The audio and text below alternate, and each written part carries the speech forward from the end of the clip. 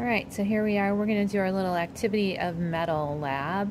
So I have in the wells of the spot plate some different ionic salt solutions. So aqueous zinc nitrate solution there, copper 2 sulfate here, iron 3 chloride here, and magnesium sulfate there. And what I'm going to do is I'm going to take a little bit of each metal listed on the side and drop it into each of those wells. So we will start with the zinc, and the zinc is kind of a light silvery metal, some little granules there. A little bit of that one into each of the wells. Next I'll go with copper. So the copper is more of a powder, and it's got a real orange color to it, so a little bit of that. Right, and what we're going to be looking for here is a change in the appearance of the metal. So will it look like the metal is reacting?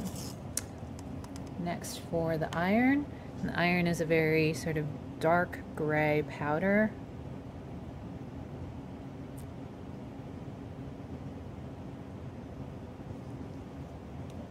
And then finally, the magnesium metal, which is kind of a very light gray. They're little turnings, so.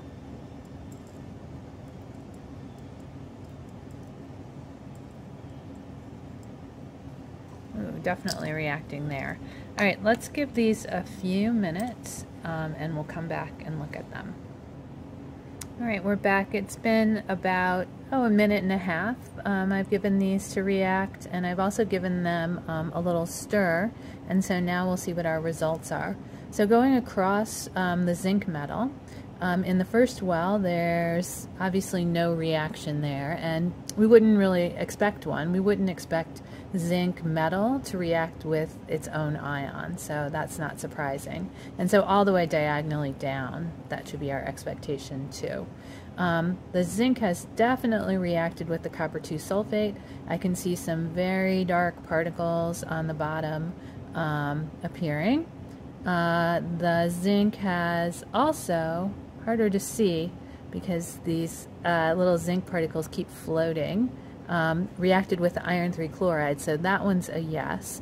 There's some dark particles on the bottom, obviously different than what we put in. But in this last well, there's no reaction between the zinc and the magnesium sulfate. On the copper row, I see essentially the unchanged orangey red color of the copper all the way across. So I would say that there are no reactions present in that row. In our iron row, let's see, this first well, the iron powder looks pretty much unchanged. Here, iron with copper 2 sulfate, I definitely see, it's hard to see under the blue, but there's some orange appearing underneath there, so I'm going to call that one a yes. Here, this is iron with iron 3 ions, so we'll call that one a no, right? It's not going to react with itself. And it also appears to be unchanged with the magnesium sulfate. And then our bottom row, I do see a big change in all three of these wells. So the magnesium, when we put it in, was a very light gray color, and now each of these has darkened quite a bit, right? And even a little bit of darkening here, but that's because probably magnesium is so reactive that it's actually reacting a little bit with the water in the solution. So we'll give those three across the bottom a yes. Okay, so one more time. The zinc reacted with the copper 2 sulfates and the iron 3 chloride. The copper metal didn't react with anything.